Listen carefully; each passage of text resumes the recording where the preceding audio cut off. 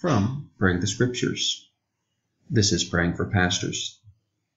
Father, I thank you that our pastors are faithful and that you preserve them, that they abound with blessings and they do not grow weary in well-doing, that you, who began a good work in them, will perfect it.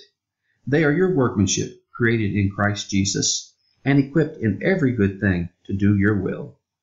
Work in them that which is well-pleasing in your sight. Let all grace abound towards them, having sufficiency in all things, and in abundance for every good work.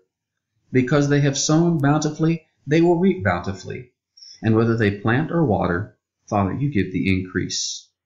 I pray that they continually triumph in Christ, diffusing the fragrance of his knowledge in every place, that all blessings come upon them and overtake them, because they have obeyed the voice of their God. Instruct them and teach them in the way they should go. Reveal the deeper things of God to them by your Spirit.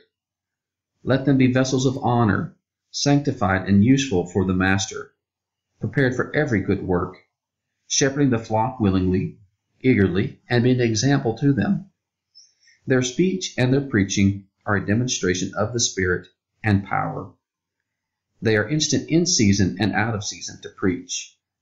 Every place the soles of their feet tread upon has been given to them. They are strong and of good courage for you. Lord, go with them. They wait on you, and you strengthen them in their hearts. Help them set in order the things that are lacking. I tear down the strongholds over the pulpit. I lift up our pastors and cover them with the blood of Jesus.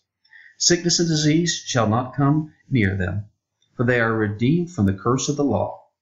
I say no weapon formed against them will prosper, and every tongue rising against them shall be shown to be in the wrong.